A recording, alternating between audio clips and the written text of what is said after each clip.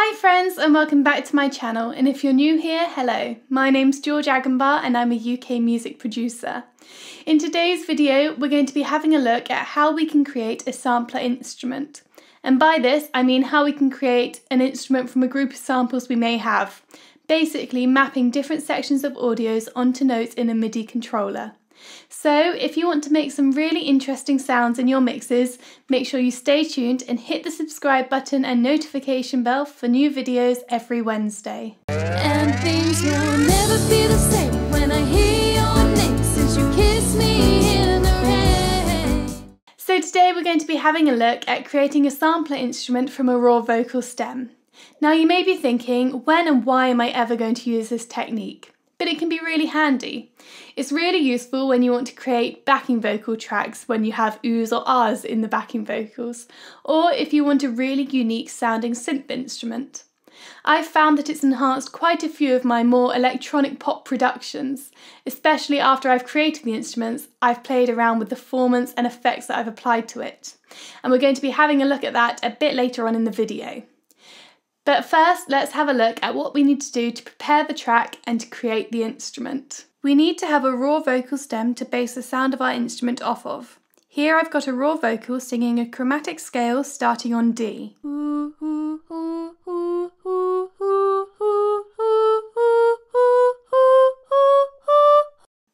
Now, before I turn this scale into an instrument, I want to make sure that the tuning's really tight. So I'm going to quickly use Flex Pitch and apply an extra auto-tune plugin.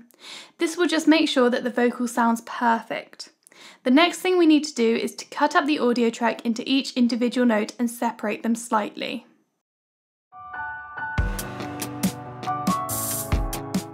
So, then we've prepared our track, and now we need to turn the cut up notes into an instrument. Now you can do this by mapping each region or each cut up note onto a certain key on your MIDI controller individually. However, there is a much quicker and much easier way to do this, which we're going to have a look at now. So all you need to do is select all the cut up notes and right click. We then go to Convert and then Convert to New Sampler Track. When we click this, a little pop-up menu should appear. So you can select the region or transient markers. If you select regions, then Logic will map each individual region to a note. If you select transient markers, it will use the transients in your audio to do this. So as we've got individual regions, because we cut up the audio track, we're going to leave this on regions. You then simply put in a new name for the instrument. So here I'm just going to call it vocal instrument. Then you choose the trigger notes. So this is the range of notes you sang. Here we went from the D above middle C, so D4, to the octave above, so to D5. Then you simply click OK and your track and instrument is made. Now we've made the instrument. You may like the instrument so much that you want to be able to use it on other projects or in other mixes. So let's have a look at how to save the instrument so you can use it time and time again. You want to open up the synth from the channel strip. You then click Options on the right hand side and then Save Instrument As, and you can save the instrument ready for use in any other projects. So now that the instrument has been made and saved, there are some really cool effects that we can apply to it to make some really interesting sounds in our mixes. These are just a few of my favourites and an example of a time when I've used this technique in one of my own productions. One of my go-to effects when I use this technique is to use the vocal transformer to adjust the formants. Basically, this makes the audio sound a bit more chipmunky and robotic, which is quite a common sound in more electronic pop music. You can also use this to shift the pitch of the audio as well if you want. Other cool effects would be quite a long delay with lots of repeats and a stereo tremolo to move the sound between the speakers. So here's a line that I created in one of my productions using this technique that I then applied some of the effects I mentioned to.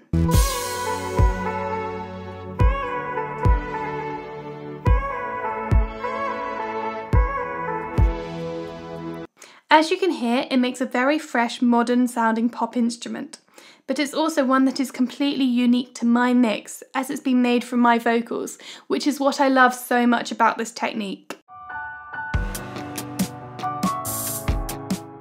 So that's how we use our vocals to create our very own instrument. As I've said, it can be used in some really interesting and unique ways. It can also be a bit of a lifesaver, especially when you want to record backing vocals, but your singer's only recorded one line for you. You simply turn their voice into an instrument and play in the backing vocals that you want. Thank you so much for watching this video. I hope you found it useful and interesting. Let me know what you thought in the comments below and if there are any other videos you'd like to see in the future. Make sure you hit the subscribe button and notification bell, and I will see you again soon.